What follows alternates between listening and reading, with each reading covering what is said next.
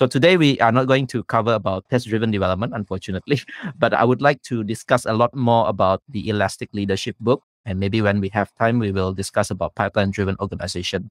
So when I read your book, as I mentioned in the beginning, it was really insightful, especially if you're working in maybe non-performing teams or in a startup where everything is like chaos. Tell us more why you started writing this book in the first place. What kind of problems do you see maybe in the technical world or maybe engineers for them to read this book? The book Elastic Leadership is based on a blog post on a blog that I started writing when I started becoming a team lead. As I was growing as a team lead, I would document my own realizations about things. And then slowly over time, a few years, it grew and grew. And I decided I'm going to turn it into a book. I wasn't sure what the book name would be. And I asked Kevlin Henney, who's a good friend of mine and a speaker and author. I was thinking about calling the book 97 Things Every Team Leader Should Know. But eventually I called it Elastic Leadership because I wanted to come up with a term that describes this kind of framework that I'm coming up with. So Elastic Leadership is based on all the mistakes that I've ever made as a team lead. I believe that the best way to learn something is through making mistakes. So I can tell you I've learned quite a lot. I think that people should realize everybody in this industry doesn't really know what they're doing. They might have more experience. Doesn't mean that they know what they are doing. They might have had some success, some failure. There are some things that they know have worked or have not, but does not mean that they know what to do next. And so as a journey as a team lead, there's been a lot of that stuff, trying to come up with different ideas. I'll give you the simple example. In my first team, I was very much a command and control leader. So I believed in protecting my team and having that bubble where people are not allowed to contact the team. And I believed I was doing the absolute right thing because the team was kind of in a chaotic state and all that stuff. And I believe that if you're not going to control what the team is, who the team talks to, then everyone will control the team instead of you. And that seemed to have worked for a while. And then I spoke about it at a conference. And I spoke about how you should be able to quickly take charge of a team and stuff like that. And at the end of the talk, this Scrum Master, I think, approached me at the end. He said, "This is the opposite of everything I ever teach people, which is self-organizing teams and they should learn to make mistakes on their own and all that stuff. Well, don't you believe in that stuff?" And I said, "Well, actually, I do. I think that's really good ideas." And he said, "Well, how can you believe that and also believe in what you just taught, which is you have to take control and be a bit more command and control?" And I really thought about it. I didn't have a really good answer. I thought about how can those two situations exist in the same time in the world? That was a big realization for me, is that they don't. The same team can have different contexts. In one context, the team might be in what we would call survival mode, in which they don't have time to learn. They're too busy fighting fires. They don't have time to make mistakes. In that situation, command and control might be a really good idea to get out of there. But if your team has time and they are learning and they want to learn, they want to practice, God forbid that you should be a command and control leader because they're not going to learn anything. So that's why I call it Elastic Leadership, is because there are actually 3 different types of leadership styles. We change them based on where the team is at. So one week the team might be in survival mode. The next week the team might be in learning mode. And the week after the team might be in self-organizing mode. And then they might go back to survival mode. We measure that by how much the team is able to cope with their current scenarios, with the current contexts. For example, if I have a team of developers that have been building websites, 100 websites the past year, and I'm asking them to build the next one, just another website, it's very likely that they're going to be much more of a self-organizing team. They know what to do. They know how to solve these issues. They just need a goal, really. But if I ask that same team to connect my glass of water to my laptop, and they don't have the skills to do it, and I immediately said, okay, we have a deadline and we need this by that, or at least we need something, the team would immediately be in what we call survival mode because they're probably overcommitted. They don't even know how long things take. They don't have time to learn, and they might not even be able to discuss with me how to change the situation. In that situation, a command and control leadership might work. But in the other situation, a self-organizing team, it's really best to leave the team mostly alone, not tell them how to do their job, but just tell them what you need done. They'll figure it out. And in the middle between those two extremes, there is the learning mode.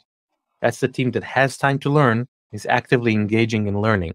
Well, the example that I use is, imagine that you have a kid and you're teaching your kid how to tie their shoes for the first time. How long and how many times would they need to practice before they tie their shoes as fast as you? And the answer is not going to be 5 minutes, probably not even 5 days. It's going to be a long while, a few good weeks, maybe even months, where you slowly practice, and it's very frustrating. This is what learning really feels like. But in many situations, we go to a company and we say, okay, those people don't know how to work in TDD, so let's just give them an extra 20% of time. But truly, what we should be looking at is 5 or 10 times more time to actually do and make mistakes and learn things the hard way, or at least a month or two. So learning mode is actually very difficult to be in, because learning mode requires that you re-estimate some of the stuff that you're working on so that you can redo it, but this time with learning built in. So with the mistakes. But if you're in survival mode, you have to realize you're in survival mode. And then the only way to get out of survival mode is to make time to learn. The only way to make time to learn is you have to look at the current commitments and then remove whatever you can and finish whatever you cannot move. And within a month, you move into learning mode and re-estimate things. So this type of framework, these are things that I wish I knew or someone ever told me as a team lead, because I didn't even think about those things. Those are the things that nobody really talks about. It's the glue between people. It is not Scrum. It is not Agile. It's not all those things. These are specifically methods for handling reality. And so a way to grow self-organizing teams. That's the way I think about it. So it's very interesting when I also read about these 3 phases of the team, right? Because as you mentioned, a team has a different context. And one day they could be in survival mode. The next day they could be in learning mode. The next day could be self-organizing, but then they can change to another mode. And as a team lead, sometimes we are not trained to understand about this context. And in the first place, you mentioned that you wish you know all of these things, right? Because many times as a team lead, especially the new ones who just got promoted from being a good IC, they just got promoted as a team lead. They don't understand this kind of nuances. In your book, you actually have this really interesting manifesto, a team leader manifesto. Can you tell us more about this manifesto and what should be the responsibility of a team lead from your view? So the manifesto is basically, it's a compass. My realization for myself is that as a team lead, I have no idea if I'm doing the right thing. I need a moral compass, something that when I'm dealing with a dilemma, it allows me to decide which choice to make. If someone comes to me and says that they want me to help them with a problem, should I let them solve the problem alone? Should I solve it for them? Should I do something else instead? So the Elastic Leadership model is a moral compass, and the manifesto is basically a way to explain it. The idea of the manifesto is to say, here is one worldview. And that worldview is that as a team leader, my job, or the way I measure myself, is that I make myself unneeded. So every day or every week, I look and I try to even measure how much do people need me to solve their problems, or can they start solving their problems without me? If they can solve more problems without me this week than they did last week, then I'm doing a better job. So that's one way to measure, is that slowly over time, you are needed less and less, which is completely crazy because a lot of people want to be needed. I mean, that's kind of your job.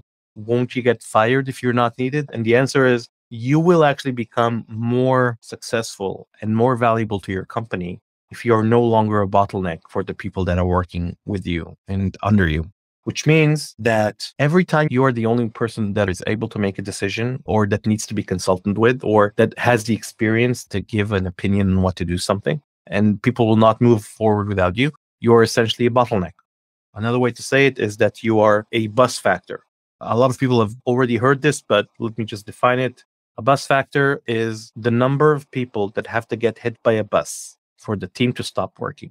And a bus factor of 1 means you have this person in the team that if that person doesn't come into work tomorrow, the team is screwed. They don't know how to do that specific person's job. So a person that knows how the build works, or the manager or the leader that is able to sign or make a specific decision, or an architect that has to sign off on something, etc., etc., etc. So as a team lead, I want to remove myself as a bottleneck over time more and more. We also believe a few different qualities. We believe that it's just as important to understand how people work instead of just machines. So we need to understand how people work. We need to understand psychology a little bit, because part of our job is working with people. I think that's more important, because computers do exactly what you tell them. In fact, if you could get rid of people in the software business, everything would be much easier. We can't, unfortunately. So you have to understand people better. Another thing is that we adopt a leadership style that keeps changing instead of a one size fits all. which means that we look at the current phases of the team and we see where the team is and we change our leadership style based on it. And lastly is we believe that people need to grow under our care, which means that one way to remove yourself as a bottleneck is to grow the people that are working with you. So they learn new things. So they learn how to think like you think. They don't need you. And that's a very powerful feeling. So growing people and challenging them to get out of their comfort zone would be one of those things. That's a very difficult thing for a lot of leaders to do because sometimes people don't like getting out of their comfort zone. But if you're trying to get your team into learning mode, the whole point of learning mode is that you feel uncomfortable.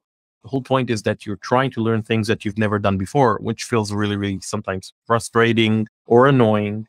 So all these things together, they form this moral compass. Every day, am I a bottleneck more or less? Am I challenging people? Do I pay attention to human interactions and understanding how they happen?